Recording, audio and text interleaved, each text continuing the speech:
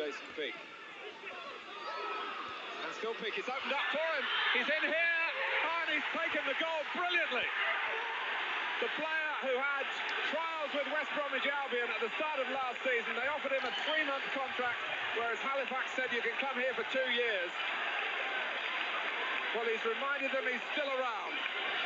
Well, I'll tell you what, the build-up was excellent, but Keith Burtonshaw will not be happy. It was like the parting of the ways.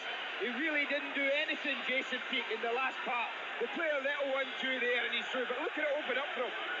Plays it straight through. On his weaker side, his right foot, he strokes it quite confidently into the net. Look at this, confidence there to stroke it past Tony Lang. What a start.